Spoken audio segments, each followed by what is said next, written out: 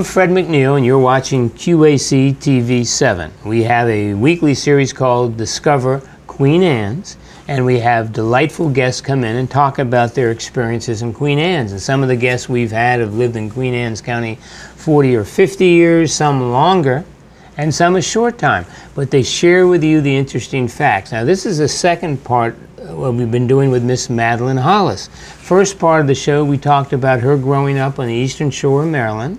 We talked about going to Dell State in those days, which was a small college in the small town of Dover. And now we're up to about 1951, where Mrs. Hollis comes to Queen Anne's County after having taught about 3 years on the Eastern Shore of Virginia. So Madelyn, thanks for part two. Okay, now let's go. We're 1951. You've taught a couple years in Virginia, where you made the whopping sum of $1,500 and a couple bucks a year. Queen Anne's County, they razzle-dazzle you, get you up here, and now you're making $2,000. So what did they, for that princely sum of $2,000, where did they have you? What school did they put you in 1951? Oh, when I came here, I was put in Kennard High School. Now explain that, because again, I always have to remind us, most people say, well, no, she went to Queen Anne's County High School. Well, no, there was... Kennard. Yeah. Kennard High School, which was the only ever black high school in Queen Anne's County. Now, in 1951, you helped me out, Sudlersville High School, Centreville High School, correct, Stevensville or Kent Island High School, correct, and they were where the Caucasian kids went. Correct. And then there's a separate building in Centreville called the Kennard Building, where the African American students from the entire county came.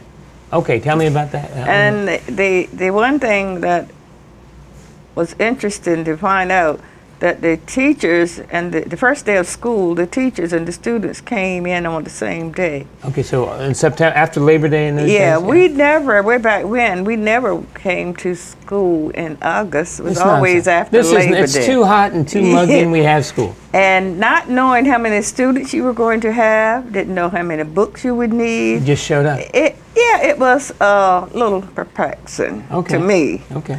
And the room that, I was a math teacher, and the room that they put me in was one of the, I think it must have been a book room, or I don't know what kind of room it was, but it's small.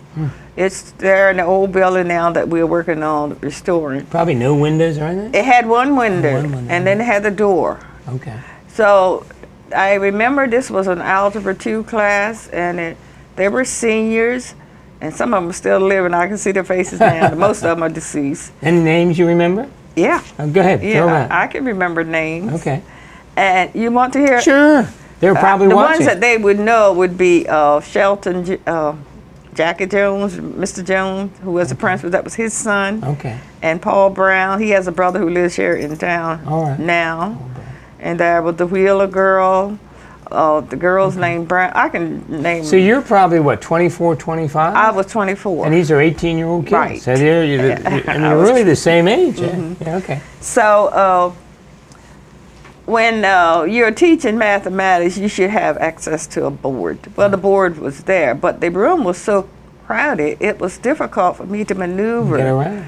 And when I would give them a problem they couldn't understand very well, and I had to go to the board to write it on the board. The kids were so close to the board until it made me feel very uncomfortable. You're leaning over kids. No, my backside was.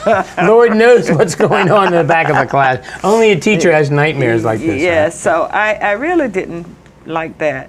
But it just so, they were working on the new Kennard with brick building. Now explain to me. Okay, this is what we used to call the shingle shack. Where I worked was the shingle shack. Okay, and that's the building we're currently renovating. Renovating, right, yes. Okay. And when they completed some of the rooms, because of the condition that I had, I was one of the first teachers over in that building. Okay. And Miss Hart, I think Miss Hart was the second one. Now this is so, and the people watching, this is the current location that what I call the Kennard Building now, which is an elementary school. Now. Okay. And I worked there, and it was much more comfortable because you had the big classroom. You had a blackboard you could get to. You could get to easily, and I enjoyed doing that. Madelyn, before you, well, let's go back. So let me interrupt there. 1951, single African-American woman coming to the Eastern Shore of Maryland. I mean, where did you live? What was it like? Oh, what had happened before I got here, Okay. I understood that it was a problem for Mr. Jones and them to find housing for the single. And Mr. Jones was the principal. He was the principal. Okay. He and his wife found out that it was very difficult to find housing for the single black teachers. Okay. So they had bought a house on Holton Street. Oh, okay. And now so they meaning the Jones family? The Jones family. Okay. And that's where we rented. Okay. With now 6 we hours. meaning They single teachers. There were 6 hours. Single teachers. Single Well, that would have been a fun building. And one girl was married at the time because Okay. she had got married the summer before I came. Okay. But this is the interesting part. We Please. paid $30 a month to live there. $30 a month. And some of the people around the community, guess what? The Joneses are robbing those girls. $30 That was a too month. much money. I wonder what they would do now with Oh, these thousands of dollars. Well, you're a month. making about $2,000 a year, so you're talking $360, $400 a year. It was $2,500. Did you eat room and board or just room? What we did, we had 6 girls. There were 3 bedrooms, so there were 2 in each bedroom. Okay. And we would plan to eat on schedule. So it's a group. As a group. Yeah, there was a schedule for eating, purpose schedule for cleaning the house. Okay. And things like that. Okay. So it's like a big dormitory, a family. Yeah, in some and that way. was there would always be one person in charge to see that this went on correctly. Okay. My girlfriend, who was married after I was here about a couple of years, she's still living, and she moved on to higher grounds. Oh, that's all right. And I was the next one in line to be over. Be the manager. To line. be sort of the manager, the Now, overseer. what was, now help me, it was a segregated community, Queen Anne's County, I'm Very assuming. much so. Okay. So where did the African Americans live in Centreville at that point? I mean, What was there there's still a separation. I'm sorry, but we're stepping on some toes here. Holton Street used to be all African American. That was down there. Now it's changed. It's near about half and half. All right, We have whites to move in there now. How about socializing? I mean, socializing was church, school function, which Mr. Jones always wanted all his teachers to be there. Okay. It's not like that now. let me say school function, Christmas dinner. Or, If they had activities, and even if you had a dance or prom, anything all like the that. teachers went and socialized a bit. He expected the teachers to be there. Okay. All right. I did not know until we got over at Queen Anne's County High School that all the teachers Didn't show up? No, they didn't have to, were required to be there as long as you had some. Okay. Now, would you, Madelyn, let me just stay with your 25 years, would you go to the Western Shore or no? Oh, yeah, some of us used to go to Baltimore a lot. Okay. And then some of the girls used to leave for weekends a lot because Go back to where they were from. If they weren't too far, if they were too far, they might visit a relative or a friend in one of the nearby cities like Washington or Baltimore. Now, Baltimore was in the I used to go to Baltimore and Washington a lot because that's where I had friends. Okay, all right. There's a larger African American Because in community. our culture, there were certain things they would not speak well of if they saw you doing. Oh, is that right? Now, you mean like dating, or you tell me? Well, dating, and or? also if you went to one of the public affairs. Okay. Your teachers weren't supposed to be there, were they? Now, I don't know who made that law or the rule, but that's the way it was. I remember overhearing conversations in the 60s of teachers. They weren't to be seen in bars. That's right. They were to be seen in church, in school, and otherwise, don't. And in our society, even if you went away too many weekends, people weren't happy. We weren't happy. They said you should be in the community where the kids are, where you teach. Let them see you as you are. Okay. Now let's get back. You get a new Kennard building. It's bricks and mortar. It's a nicer school. This is about 53, 52 or 53. Okay. The dates might be a little off, but it was in that era. Because see, I came in 51. It had to be completed in either 52 or 53. Okay, Somebody else probably could give you those. So Kennard was there till 66.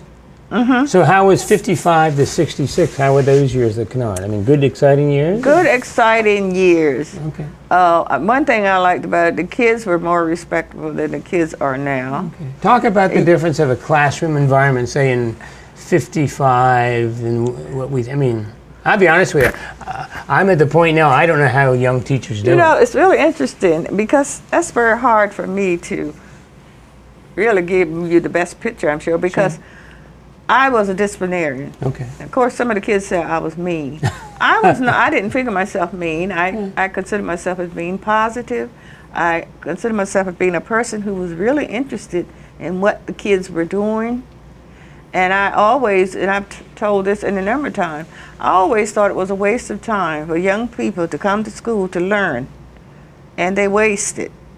And there are parents and other people out here paying taxes for education, and they're wasting. I never could handle that. Tell me, what was discipline? Well, let's talk about this. What was discipline like in your classroom in 1955 or whatever? But if you do Larry Jones, that was discipline. Well, talk to me about Larry Jones. Larry Jones was a very strict disciplinarian. Yeah, he's the principal. He's the principal. He's an African American. He's the only principal that the black high school ever had. Oh, okay.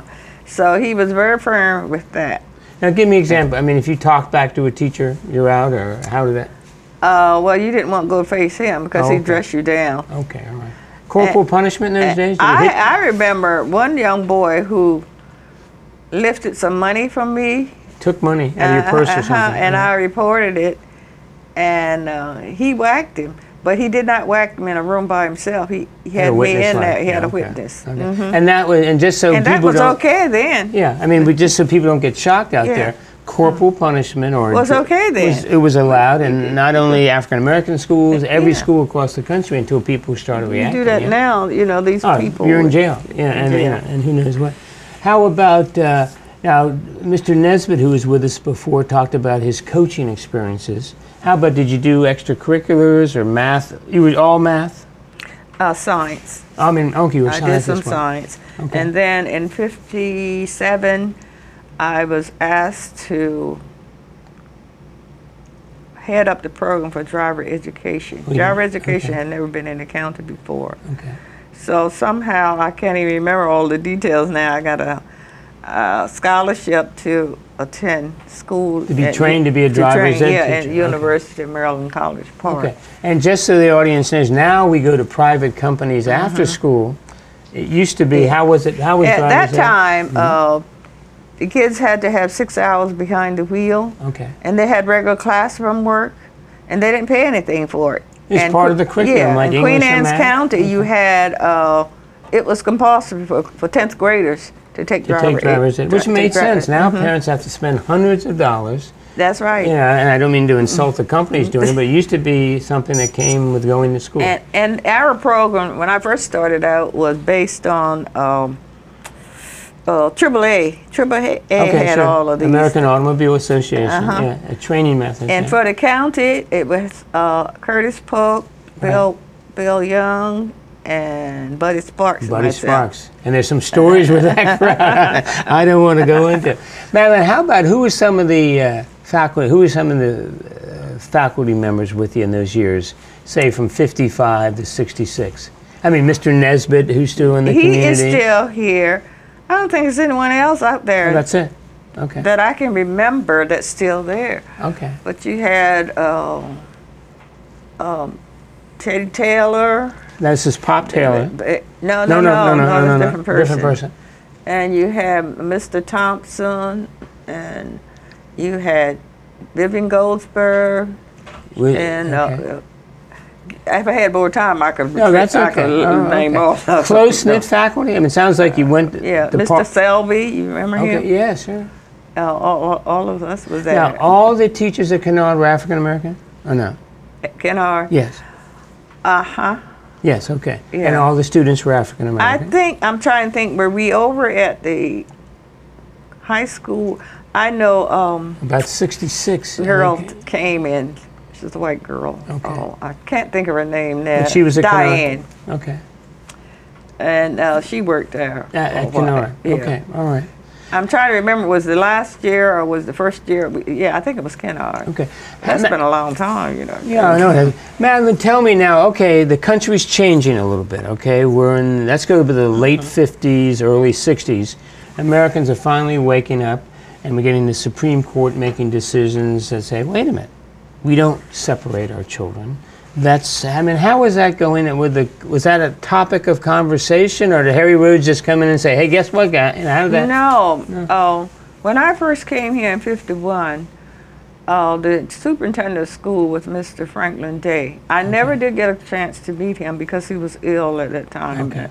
In the fall of '51. I think it was in the spring of '52 he passed. Then Mr. Rose was on tap. And I like him. He has a style all his own. And when we wanted, he never could see why it was necessary to have all these different high schools. At that point, 4 high schools. So he thought it was more economical and more advantageous if you put them together. Consolidated. So I can remember, if my memory serves me correctly, he went through the various communities and had community meetings to explain the situation to the people, to see, you know, what it was like, to let them ask questions and to have input. And then I remember in the sports field, when they first started, they thought that they wanted Kennard to play with some of the white schools, but they didn't have nighttime sports like that basketball at nighttime. They would have afternoon sports. So right after school, you Right after school, or during the school day, in the afternoon, if I remember correctly, because they feel that the riffraff would be working. Okay. And the kids would the troublemakers wouldn't be there. And they were right. And so that worked out well. Okay. That's what I can remember about the sports field. Madelyn, was there, again, just going from Mr. Nesbitt and other people have told me, Charlie always says Harry Rhodes was a very brave man because he took the stand. I mean, was that the feeling? I didn't even think he was from Queen Anne's County. And with his ideas, he was way ahead of Queen Anne. To me, he was. So he was a progressive force. And I like him, and I still like him. What he says, he means, and he'll tell you like it is. Right. Some people will tell you one thing, then they go off and it's another way around. With Dr. Rhodes, you know where you stand. We're still friends. Madelyn, was there any fear among the African American community about going to a consolidated school, or was that seen as a good, courageous? I think there was a bit of fear, not to my knowledge, but I'm quite sure that a little apprehension in all of the community, because this was a new something. And of course, the people I had heard us say, "Oh, they're going to have a bloodbath out there," and when those kids mixed together. But I looked at it this way. When the African Americans were together, you had little fights. When the whites were together, they had fights. So you know, if they mix somewhere along the way, someone's going to fight somebody. I mean, you know, people can just blow everything out of proportion. Oh, they can just. But I found out working with the kids, a kid is a kid. Some are smart, some aren't so smart. Some are nice, and some aren't so nice. I did not have too much trouble with them. One girl I had some problems with. But on the surface, things were okay with me. I don't know, somebody said they were afraid of me. I'm glad that my friends were. I think it was a good thing. If my kids were afraid of me, that was a good thing. Well, the first year now, make sure I'm right, 1966, is that the year we take the Kennard staff and all the high schools and put them together? Yeah. I mean, you alluded to one young woman. I mean, were you basically treated as, I'm a teacher, teach? I mean, is that how it went basically? She was doing something, and I spoke to her about it, and she called me a bad name. You said an inappropriate word, okay. An inappropriate word. And well, see, under Larry Jones's now, did Larry Jones he went over there too, but he was one of the vice principal. But he always tell us whatever happened, write it down. Okay. And I had written down some things about this girl. Of course, other people had too. Sure. And as a result of that, she was sent away for a while. Well, she should have been. And when she came back one day, I was standing at my door at the high school, Queen Anne's High, up on the second floor. And this young lady walked up to me and said, "Mrs. Hollis, do you remember me?" I had forgotten all about her. And she had changed so much. And when she told me who she was, you know, I greeted her. Did she apologize? No, No. because that was at least seemed like 2 years. Oh, okay, a lot of time and a had lot in passed. between there, and I can't hold anger like that. No, that's that's not, good. that's not worth it. I mean, the transition, so it was a good, fairly smooth transition. As far as I see it. Now, some teachers didn't have the smooth trend. It was some teachers had a tough because some teachers just don't have good discipline skills. Okay. That some of them had big problems. So basically, and correct me if I'm wrong, under probably Dr. Harry Rhodes' leadership, the community, it worked in 1966. It worked. We're still together, aren't we? Yeah, I mean, it worked. Okay. It worked. Now, all the people didn't like it. Of course not. You have to be for real. Right. I don't care what goes on. Sure. Someone's going to Fuss about something. Yeah, going to fuss about something. Yeah. And so you can't sit on the sideline and please everybody, because if you please everyone, you're doing something wrong. You don't try to please everyone. You do the best that you can. At the high school math, or it's math and science, or what were you doing at the high school? When the consolidated high? When they consolidated, I did some science classes, and I did math. Okay. I had a lot of math classes. Right. And I had a reason for stop doing it. When Mr. Jackson was the principal, he came and asked me what I would like to do. They were going to make some changes. Right. Would I like to do the science and or stay with the math? So I decided to take the math because there were some little concerns about me. I couldn't get in the storage room when I wanted to because somebody else was holding the key. And I went to school early, and I wanted to do things early, and the person in charge wasn't there, and so that just held me up. So I said, I'll take the math. So from then on out, I took the math, and eventually became the math chairperson for a number of years. Now, Madelyn, before we go after 66, what was going on in your personal life? Now, I've got you up to about 55. You're living with 6 other female teachers. I got married in 66. Oh, you had a heck of a year in 66. 66. And the tell us funny about part this about it, when the first day of school, and they were up there talking, and that's when the schools were integrated, and Mr. Webb was up there introducing the new teacher. Jack Webb, right. And he was saying, well, we have another new teacher, and he says, it's Mrs. Hollis. I don't know who is Mrs. Hollis. All these years, I had been Madelyn Matthews. Sure. And one of my friends said, they're talking about you. Okay. So 66 is when I got. So that was quite a year. Tell me about Mr. Hollis. What about him? Well, I know I was a wonderful man the short time I knew him. He was a very kind person, and he worked at Acme 40 years. And I used to say he was a symbol or whatever. He loved it. He was able, with his kindness, to really make a lot of friends, good friends. Okay. And he had and Acme was his life. That was his life. Okay. That was his life. Now, Madelyn, the house you're living in now, when did you all? Was that about the he late lived 60s? There when I married him. He lived there. Oh, that's when. Okay. I didn't know that. Some gentlemen in the Centreville area, Randolph was nice too when he used to come in his store. Right. And some of the other clerks in there were a little harsh with the man because he couldn't hear well. Okay. And they got talking about homes or something, so he built Randolph their home. Oh, built that. Oh, that's great.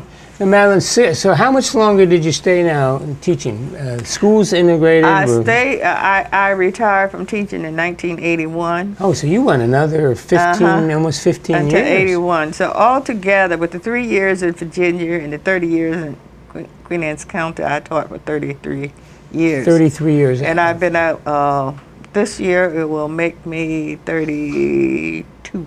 Okay, so you almost got this balance, right? Now, Madelyn, I know, and we only got a couple minutes left, very active in the church. Yes. What else what other, because I know you're active, I mean, every time I call your house, you're not there. So where the heck were you? I'm active in the church, and I'm active with the Homemakers Council and a local club of homemakers. I'm active with the Kennard Alumni Association. I take classes at Chesapeake College because we have a senior program out there called. And I'm eligible. What else? You're busy. I know you're busy. I'm active I was on the historical side, but my time is up. Okay. So now I work with Nancy Cook and a group of historical sites. Great. Consortium. Now let me ask you, we've only got a couple minutes left. The time flies. That's a half an hour. Biggest change. I asked this to Charlie. I've asked this of Harry Rhodes. I've asked this to Danny Tabor. All the guests. We usually end the show with, from 1951, biggest change you've seen in Centreville, Queen Anne's County. Changes. We make it plural. Changes. Yeah. Number one is the traffic. Okay. You actually, it's a traffic jam every day now. Down that hill to get on Commerce Street. If I sit there 5 minutes, I have seen more automobiles going through in 5 minutes than I used to see in, I'll say, 2 months when I first came here. And I know, and I'm with you, it's hysterical. Now, between 4:30 and 5:30, there's a line from the stoplight in Centreville all the way almost back up the Food Lion some days. It's awful. And the other big change I've seen, I do not know the people that I used to know, as I used to know people. You used to know everybody, I right? used to know basically everybody. Even on my street now, I don't know those other people. I don't even know their names. I know. And I knew every name. Another thing, the biggest change I see, a lot of the kids have lost respect for elder individuals that I'm accustomed to seeing. It's a different world. It's a different world. It's a different world. And a lot of the kids that I know and see don't seem to be interested in becoming educated like the kids used to be. Okay, it's a whole so there are some of the world. changes that I have seen. Yeah. And another way I noticed, some of the teachers, the way they go to school dressed now. Again, a different world. A different world. We were not allowed to dress that way. It's casual Friday every day. Now, last question, man. We're going to end on a positive note. As you sit back and look on Queen Anne's County, best thing about Queen Anne's County. If I said, what's one thing that makes you smile about Queen Anne's County, what would you say? God. Tough question. That is a tough question. I mean, is it the people, the environment? Well, one thing I like about it, the people who know me are very kind to me. Right. That's one of the things that I've noticed. But that's a tough question right now. I would have to think about it. We'll come back for another show on that. No, I don't know what we will do that or not. Okay. Well, man, look, thank you for doing 2 shows. It was delightful. Problem. And I'd like to thank everybody out there for watching QAC TV 7. You've been watching Discover Queen Anne's, and we've had a delightful hour with Mrs. Madelyn Hollis and telling us about this wonderful history of the county we live in. I'm Fred McNeil. Thank you for your time, and we're going to see you next time.